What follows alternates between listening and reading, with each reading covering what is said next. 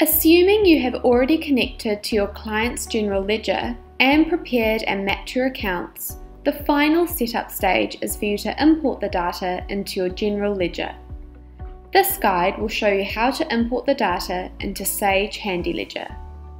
Select the client you want to work with from the connected companies list and then go to Map Accounts.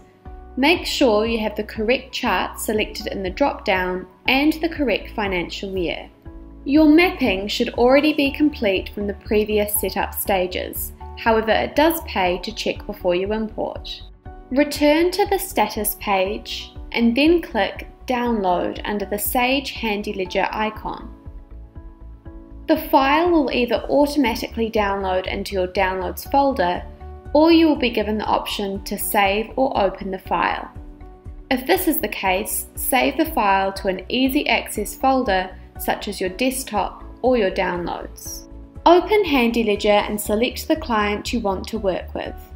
Then go to Tools and hover over Import Data from an ASCII file. Then choose General. Click on Import and then select Load and then Common Ledger. Select File to browse to locate the downloaded folder.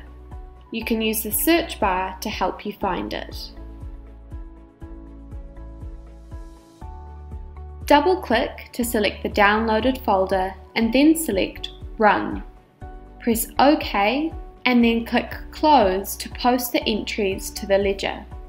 To view the data in HandiLedger, open the trial balance. You can double-click on any account to see the transactions and amounts under each account.